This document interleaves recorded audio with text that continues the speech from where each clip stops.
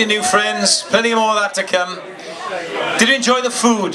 Yeah. How about a nice round of applause for everybody here at the Cheltenham Tigers Rugby Club, and the bar staff. They've been amazing. It's great mingling with everybody. Can't wait for France. Now, less than a week for many of us. So exciting time. Straight into it. That first game that we talked about earlier, France, New Zealand, and then into the first pool games. Wow, it's going to be amazing. So I hope you enjoyed the first questionnaire. Little Shane, what little bugger he was, the coach. I remember having a phone call once. Can you come and get Shane? What's he done? Run away from a taxi in Ammerford, little bugger. Little bugger. And Geordie, great to see him. Now we got our second Q&A now. We got three esteemed guests. One of which you know very well, the other two you'll know. You may not have met them yet, but if you get a chance to meet them, then please do. They're legends of our game. First up, I can't see him, I'm hoping he's going to respond to his name. Former England coach and Lions coach, Mr. Dick Best is here. Oh, there's Dick.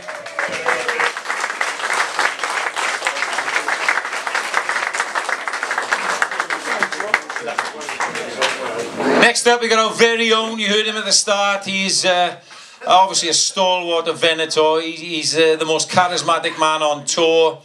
Used to drink 35 pints a night. He can't do that anymore, but he's still as jovial and as informative as ever. Mr. Gareth Chilcott! The Cooch. And a man that really needs no introduction. In my eyes, the greatest ever rugby coach, an esteemed international himself, Scottish international, Lions international, the Lion King, the British and Irish Lions' greatest ever coach, Sir Ian McGeechan.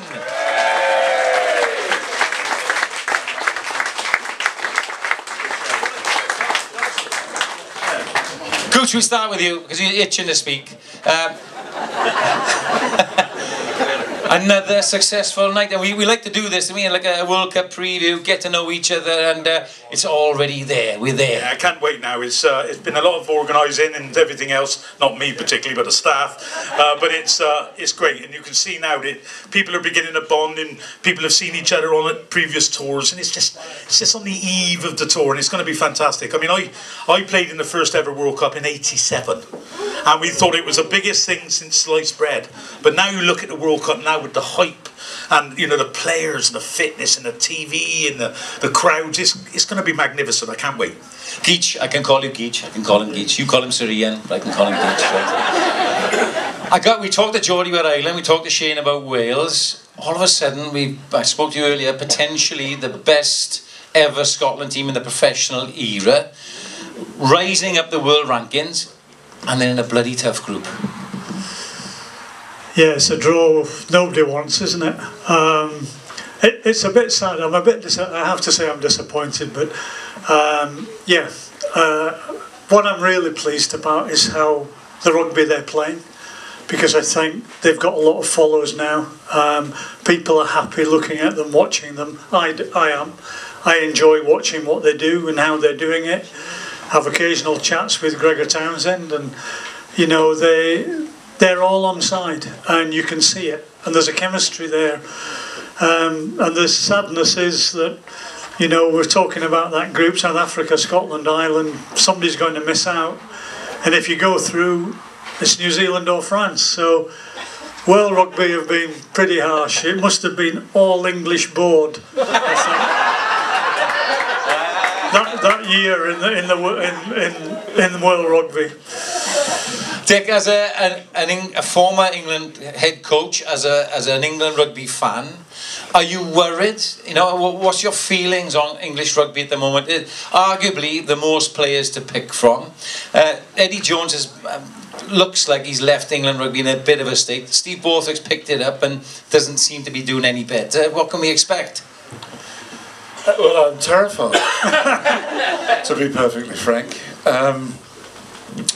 We were, 2019 we were in a World Cup final, and who's going to forget that game against New Zealand in the semi-final? I mean, it was our best rugby for some time, and we've gone steadily downhill. But that's what happens when you reach that sort of peak. Those teams need replenishing, and we haven't really managed to do it. Eddie hasn't worked his magic, And they recognised that after a couple of years and got rid of him, and they brought in Steve, who I have to say, and it might not be a popular thing, Steve is actually an outstanding technical coach. He's a very, very good coach. And you remember him from his Bath days, Cooch. You know, he was a very, very good rugby player, and he understood the game. But he's got a process and a system that he's put into place at the moment, which is pretty boring to watch, and it's all data driven and analysed to the nth degree, and he's taken some of the fun out of it. And the players now are not, in my opinion, the players are not really responding to this new data driven game plan. So it's tragic in a way, and we've never been in this position before, going to a World Cup where you would expect England, because of the numbers and all the rest of it and the money, you would expect us to be one of the favourites. And unfortunately we're not. We're slipping away. We've had a disastrous warm-up period, and we're going into this World Cup, and there's a great deal of doubt. But I remember back, and I'm sorry to hog it all, but I remember back to 2007 when we were in the World Cup in France. And we lost that very first game to the South Africans 36-0, and we were actually lucky to get nil. We were rubbish, absolute rubbish. We got pilloried by the press, and the squad got tighter and tighter and tighter, and the players said, right, we're going to sort this out ourselves. And they did, and they had some pretty hard-nosed people in those days. People like Mark Regan, Lawrence Dallaglio, Simon Shaw, Joe Worsley. There was a lot of very tough guys. And they pulled it in, and they basically put two fingers up to the game plan, which was constructed by one of the great coaches in England, Brian Ashton. They put two fingers up to it, and they went within. The group was incredibly tight, and they bullied and bulldozed and bit and spat and chewed and did everything, and they dragged themselves kicking and screaming back into the World Cup. And we ended up as an epic game against Australia, I think, in a semi-final, which we weren't expected to win. We eventually got to a final. We got beaten again by South Africa in the final. But it just shows you what can happen with English sides when you get criticised to the nth degree, and you can actually rebuild within. And I think this is what we're going to find now, because these guys are playing Argentina next Saturday. And if we lose that one, and it's on the cards, everyone thinks it's on the cards, because Argentina have beaten the All Blacks twice in the last year, home and away. So they're a pretty decent side. So watch out. If we lose that game, we're not out of the World Cup. But you watch, I reckon, same thing. History will repeat itself. They'll get tighter, and they'll get tighter, and they'll cut the media out. They'll cut out all the Twitter and all the bullshit that goes with it, the Instagram and the photographs, and people will stop using social media, and they'll give it hell for leather. And you'll see some boys raised, because so far we've seen nothing of Genge, Sinclair, Itoji, these guys.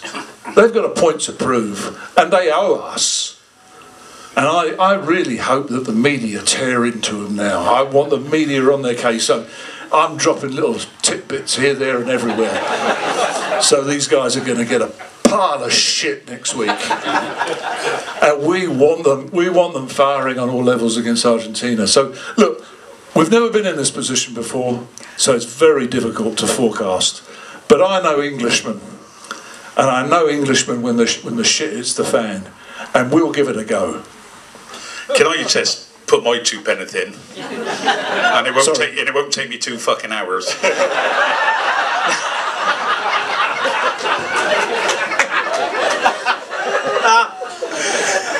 For my worth, and I think the difference between that side that lost the South African Dick is that they had a lot of good rugby brains in that side. It was prepared. They realised the tactics were wrong, and as you quite rightly said, they took it together. We will do reasonably well in this World Cup because of what Geek said. The actual draw is England have never had a better chance. As long as they can win 2 games, they're in the quarter-final against, I don't want to say weak opposition, because Australia could beat us, Wales could beat us, Fiji could beat us, as they have done. But we're in with a shout for a semi-final. And I think that's when we need that big England game. And so I think they will pull together. But what worries me about this England game, and certainly Steve Borthwick, who I know very well, who does, analytically wise, he's fantastic. But he don't always see what's going on in a game. These 2 coaches do, or had done. You know, you've got things like, it's a Leicester and Saracens sort of tender blend. You've got players being picked who are out of form. And once you pick players who are out of form and everybody knows they're out of form, you tend to undermine selection. Itoje hasn't had a good game for 2 years. Any other team would have had Itoje dropped to improve his game. We haven't. We stuck with him. I agree with you, Dick. He owes us a big game. Gen should be coming on at 60 minutes, where he's one of the best ball runners in the game. But if he starts the game, by half hour he's knackered, he's not out of the game. You know, you've got Laws playing out of position. You've got Billy Vunipola, the 1 game, who has the ball 8 times and makes 1 yard. 1 metre, where before he used to make ground. So he's picking players who haven't actually been producing the form. You know, and he's left people like Zach Mercer out, who's been the top player in France for 2 years.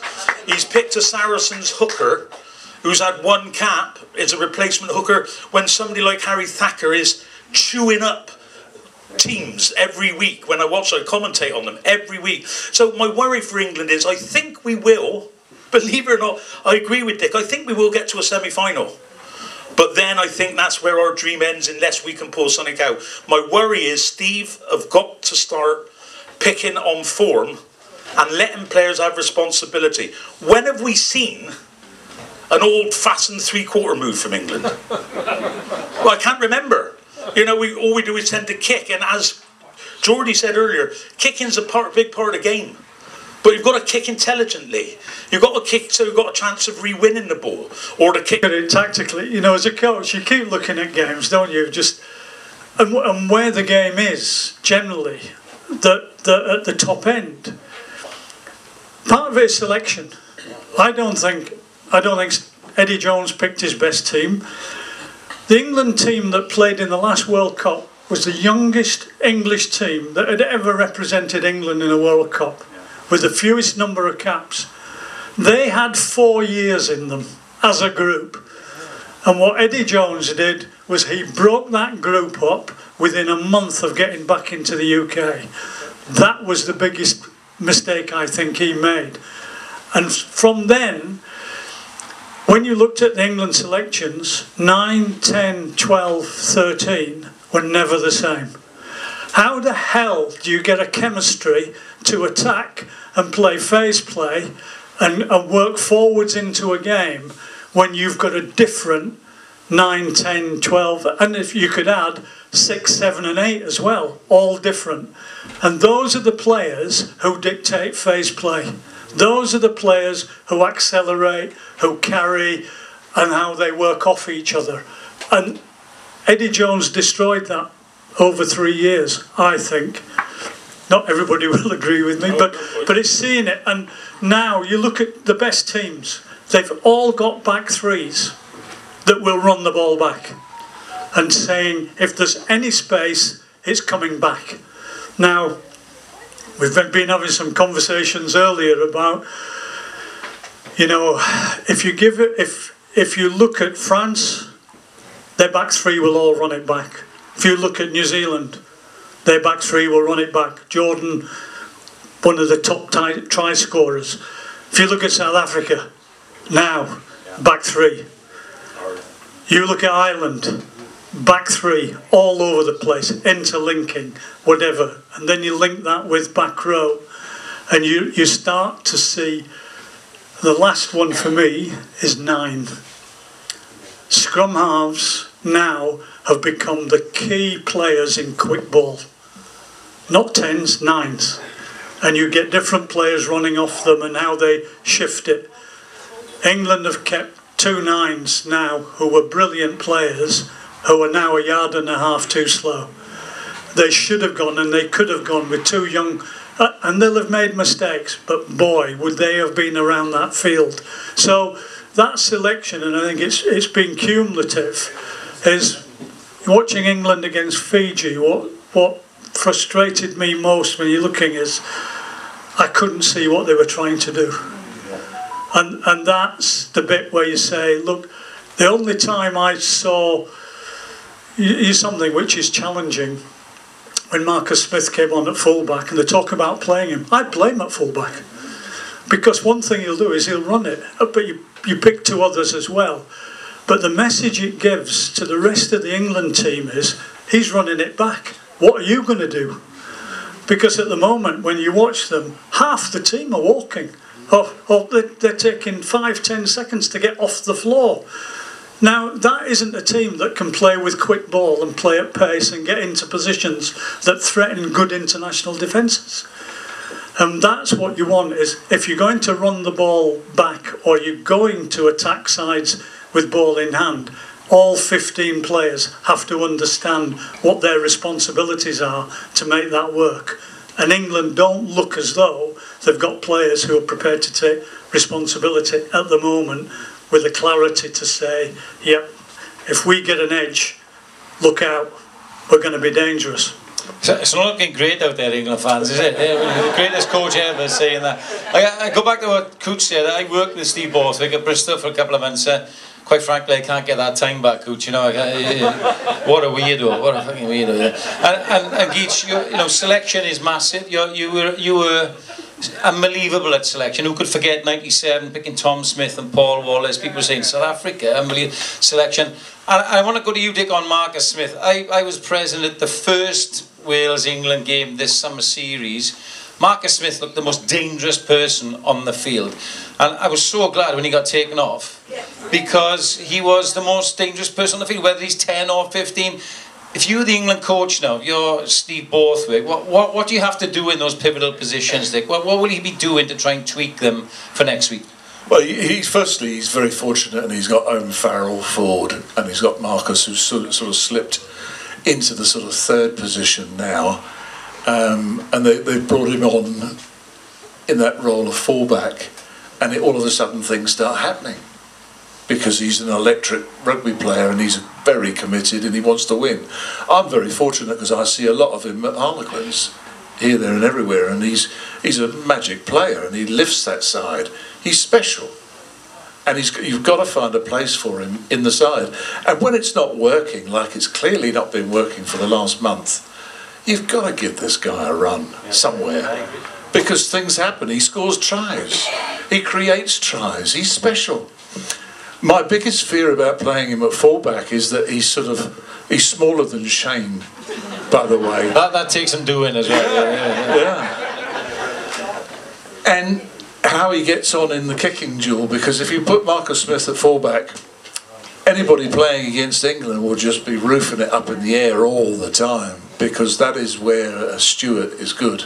Although he can't run, he's a bit of a cart horse. But you need Smith. You need Smith in that side. Yeah, but Dick, can I just add, New Zealand had two outstanding 10s. And one, what did they do? Put him at fullback. They had them both on the field because they could change the dynamic of the game. And you can come up and play at 13 and play the back three off, and so on. So you had that variety of a decision maker, but also a playmaker and somebody with organised defences. I still believe, and some will say I'm dyed in the wool and whatever, that if you beat the first man in rugby, you've disorganised the defence. If you never challenge your players to have a go at beating the first man, so that every other player in the team knows that's what you're trying to do, and you do it, different ball game. And the only example, Marcus Smith, when he ran that first one out, he actually, remember what happened? Clean break down the middle of the field after the next breakdown, because Wales were in disarray. Second time he did it, turnover. Why? Because not one England player had reacted to him. And it's the two things that you have together. because that creates the dynamism that gives you the options and the variety that keep your opponents guessing. And if you've got an international top class defence against you, that's what you have to do, is keep them guessing and keep saying, first time we've got a chance, we'll have a go at the first defender. Geese, that's enough now, otherwise you'll be fucking coaching England, right? We don't want that. We're not having that. We're not having that. I'm gonna open up to the floor in a minute, Coach, but I've got to go somewhere first. Brendan, who you says 18 games, Brendan, he was a loyal Venatour traveller with us. He said, I'd like to ask this question, and it's relevant to all three of you. Do you think the game has changed in a negative way from when you guys played, right? No, I'm asking you, right? And if so, if you agree that the viewing of it, and I'm pretty sure, guys, that this World Cup is gonna reinvent rugby. We always see it at World Cups, but if you feel that that's the case, what would you do to change it? I mean, we're all talking a bit down in the dumps about England, and I agree with you first of all about Marcus Smith. He's one of our better players, and England aren't good enough side not to have some of your best players playing. You need them on the field somehow. You know, we're talking about England who have had a bad warm-up. That's not the end of it. There's lots to go. We've got some good individuals. Is whether collectively we can come together in time under this coach. That will be tested over the next 2 or 3 weeks. But I actually think, we're forgetting the injuries and the politics, some of the Six Nations have been fantastic. I love this World Cup because for the first time we got France, Ireland that could possibly win it. We got Scotland who could knock over one of the big boys. We got England that you've got a game in there somewhere, and fuck Wales. We're happy under the radar. Yeah. No, but you know, and when you look, and Geeks touched on it, you look at the Irish, the French, the Scottish, the way they run back ball, it's really good stuff to watch. You know, and you can't compare back to my era because it was all rough thunder, stamping and kicking and eye gorging and all that rubbish. But can I say, the rugby today at international level generally is fantastic to watch. And I think this World Cup will be brilliant because you've got New Zealand who just love the ball in the hand. You've got South Africa who've got that power element, but also fantastic wingers they don't mind using. You've got the sides we talked about, they all play really good rugby. And then you've got people like Fiji, Samoa, you know, all these sides that love to play rugby. You know, if you take away your England cap and go, okay, I want my beloved England to win, but if not, what sort of World Cup we're going to get, it's going to be fantastic. Because the rugby today at that level is pretty breathtaking. Yeah, it is. Good. Right, will you answer that, Cooch? Has anyone got any questions for our panel here? I'm sure there's some... Oh, yes, the gentleman, yeah. He's trouble, don't ask him. One for Ian McGeechan. Ian, would you start George Horne as 9 for Scotland? No. Say no to I'm getting the thumbs up. I would start Ben White. Right. For the same reason we've talked about the 9, he's quick. And he can accelerate a game. And he's a threat in his own right. And by being a threat at 9, Finn Russell, who is a natural threat, has got more time. Because if you keep the first 2 defenders honest with what you might do from 9, you actually give 10 more time. So the shape of the game changes 2 passes out. And I think that's where Scotland now are so much better. And I think the other part that's really fallen into place, and Gregor will admit it, is he and Finn are on the same wavelength. Chemistry. Forget data, chemistry. If players want to play for each other and understand, and with their coaches, they'll come out with games and support that actually creates rugby that is reactive. It's there. It's responding to what's needed. And that's why I think 9 has become so important. It's why I would keep right there at 9. Horne speeded up the game. The last twice he came on, in the last 25. That may be an argument to keep him on the bench and bring him on. Yeah, he's one of the world's best ball carriers. Yeah. He should be coming on at 60 minutes when everybody's tired, and he makes space, and which is what your scrum half is coming on and doing. For him to start at 1 for England, I think it's a mistake, because you know the Harlequins boy Marler is still the best scrummager in the Premiership. So start him, let's have a base, and then bring these people on, you know, later on in the game. Well, we had a question about Scottish scrum halves, and Cooch took it to props. Like that, in one breath. Yeah. Great question, thank you. We got another one. Yes, Bill. Oh, another legendary Venatour traveller. Sir Bill Thomas. Thank you, Sean. Guys, could I ask you, given the concern about head injuries, do you think the IRB will reverse the position on tactical substitutions so that players have to play 80 minutes, so you can't have 23 stone props coming on in the second half, and therefore the collisions will be reduced in impact? Forgive me, Sir William, I forgot. Forgive me. I was going to answer that, but Geechan's taking it over. Because I had, when we were talking about this and replacements and everything else, mentioned before about what would you change in the game. One thing I would change is substitutes can only come on for injuries. Right? So you get players tired, and you get decisions then that become very different, and you lose some of the impact of a fresh player, and that still worries me when you see a fresh big forward coming and hitting a rock from 10 metres away. You know, that's the bit I don't like, and I think already World Rugby have talked about the referees looking at the aspects of the game now in how to referee that, and look at what are rugby decisions but what are dangerous decisions as well. So, and I think if you had, whether it's 5 or 6 subs, I wouldn't have any more.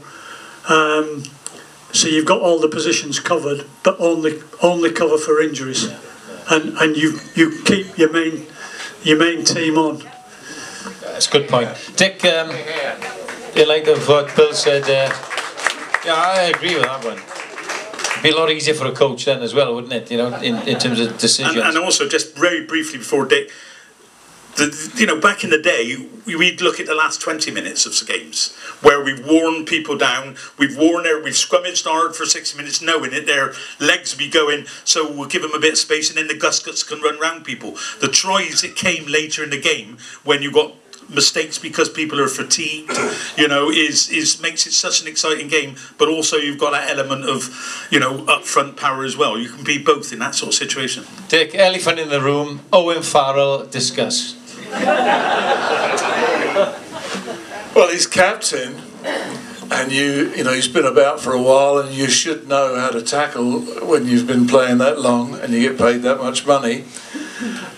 You should have an idea. And him and his mate Venatour, you know what they've done is criminal in my view. The professional rugby players, they train and play every day. If you can't get the tackle height down to a respectable height, you want shooting, and I don't get it. I don't get why there's only one number 8. Now we're going into a game against Argentina, one of the best sides in the world in my humble opinion, and we don't have a recognised number 8. We've got a convert, Earl, who's a terrific player, don't get me wrong, but he's not an 8. And we've got Mercer, we've got Dombrand, we've got a whole shed load of guys back home. So Farrell, I love. I know Ian loves him because he is a test match animal and he's a top player. And I don't think he does it deliberately. I just think, you know, he sees the mist comes down and he gets the washing line out and he hurts people. But he is what he is. He's not going to change. I blame his father. Yeah. And he's Irish now, so let's all blame him. Sorry, Brendan. Any other questions before we wrap this up? There must be another one somewhere. A burning... You've got one, haven't you? Yeah. Don't check with your mate if you can ask it. You just... It wasn't actually for those guys. It was for the audience. How many points do you think Ireland are going to win by in the final? Well, Brendan's happy with that one. Well, look, let's wrap this up with some predictions. Cooch, don't talk about scrummaging or Ellis Genge. Who's going to win? What's the final going to be? Oh, I'd love England to be there, but no, I can't see it, I'm afraid. I think semi-final might be their goal. I actually was looking at maybe Ireland as my heart and France maybe, but that South African performance against New Zealand at Twickenham, I sort of went, fuck it, you know, who's going to want to play them at any stage in a big game? And South Africa got all the nuts and bolts. They played the percentages well, they tackle well, they love the DNA of arm wrestling, forward scrummaging, line out. They got flair behind. They got a scrum half who quite rightly plays at pace quickly. They can kick in game. I can't see them farther than South Africa. I hope I'm wrong. Dick, I'm going to leave the final word with Sir Ian. Dick, your prediction? I'm tempted on South Africa, but I keep thinking back to 2015 in Brighton, where the Japanese run and ragged. Oh, we haven't thought about the Japanese, have we? No. Oh, God help us, we got them in these. We don't mention the Japanese. And, you know, I was there that day and I couldn't believe, I mean, it was one of the great sporting upsets ever. And I watched it and I couldn't believe what I was watching, and it was just fantastic. Will that happen to the Springboks again? No, I don't think so. And I concur with Cooch. I rather fancy South Africa. Right, okay, so 2 for South Africa. So Ian, it's down to you and your esteemed opinion. Who's going to do it? Everybody claps whatever he says. I can't go 3 now. I just hope it's a Northern Hemisphere team, actually. Yeah, you're right. I just think... Well, apart from Wales again. South Africa are impressive because they've actually moved on and they're clever, but you know, we've said it before, South African rugby, there's a lot of intelligence in it that we underestimate. The way they come through the schools, the way they look at the game, tactically, technically, they're very, very good. Sometimes at the highest level they get overboard with the physicality. I think they've got the balance right at the moment. But I'm going to say France.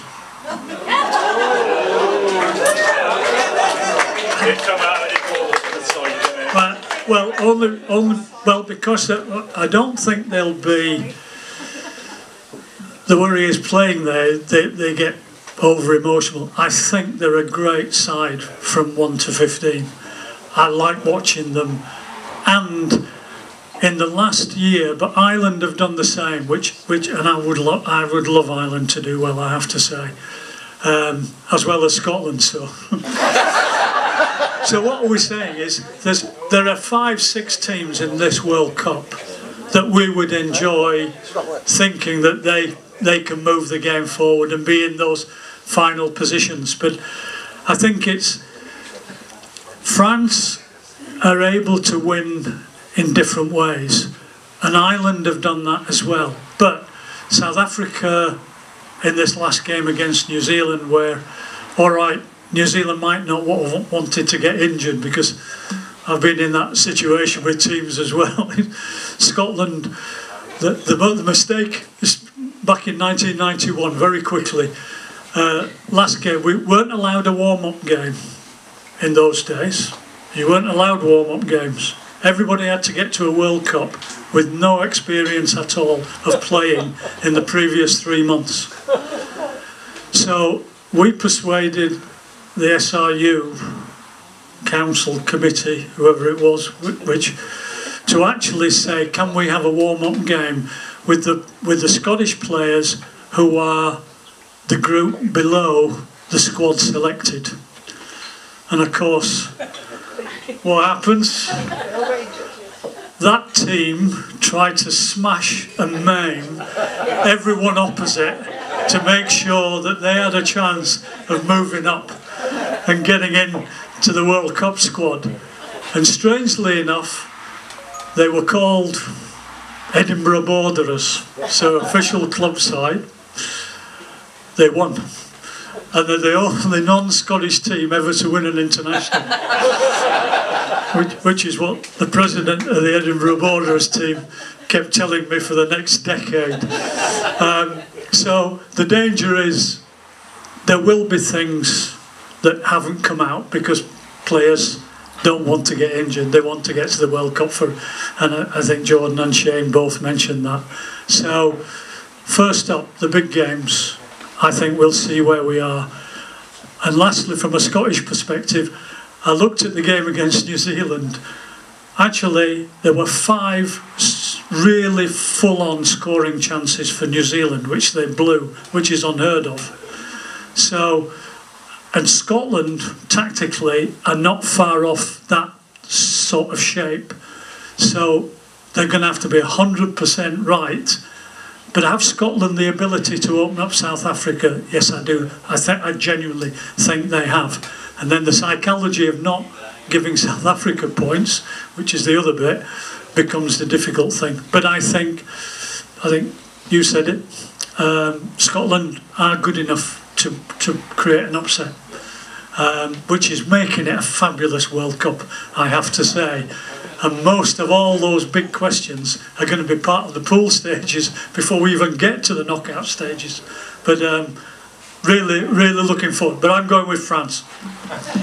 Well, I hope that's worked your appetite. From Shane Williams and Geordan Murphy earlier, setting that up. Now we've had 3 legends on the stage. Please give your appreciation for Dick Best, Gareth Chilcott and Sir Ian McGeechan. Ladies and gents, I hope you've enjoyed this evening. Continue to mix, have another beer. We'll be mingling around. I really look forward to seeing you in France, okay? But good night, God bless for now. And ladies and gentlemen, a round of applause for Sean Holley. Great MCing. Thank you.